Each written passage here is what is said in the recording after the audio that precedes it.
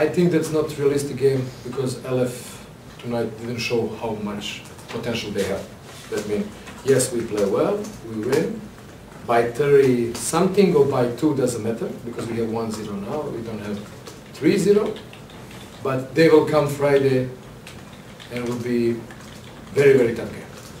Because that game, they play against Sundsvall a couple of days before, they win, they come here, maybe emotionally they're empty, what I really understand. That could be one of the reasons.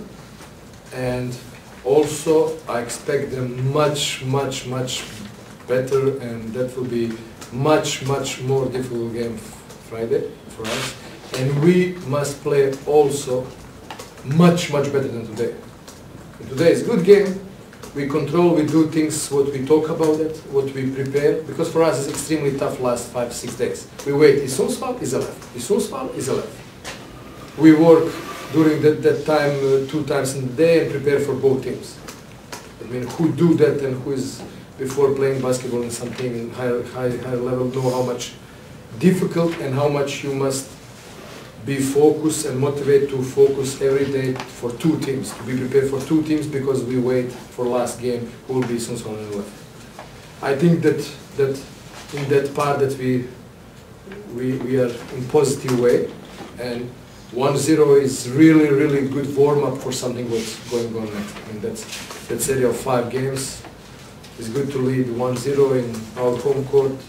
That's something what will help us, but we must be extremely focused and play better and better in the next games. Seems like Kenneth Sims, very good development during the season. Can you just tell me a few words about? I agree. You have good eyes for that.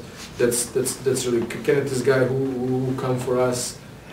I can't say that he's not in this level before, but for sure not with that numbers. He's solid average player in the Romanian league last year. He worked extremely hard during the year.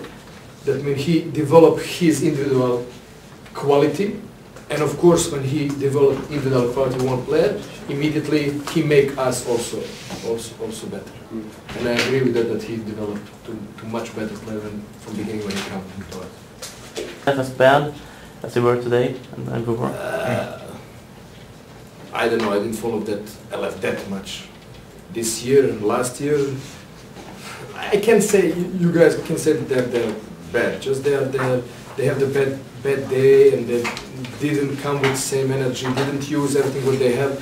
They have maybe bad game, but if they lose 30 or lose by 5 today, I think for them it will be the same, it will be still 1-0 for us. I mean, yes, they didn't play good, you are right, but I can now put that they play ever worse or better. I really don't know. That's something who follow them more. They know much more than me.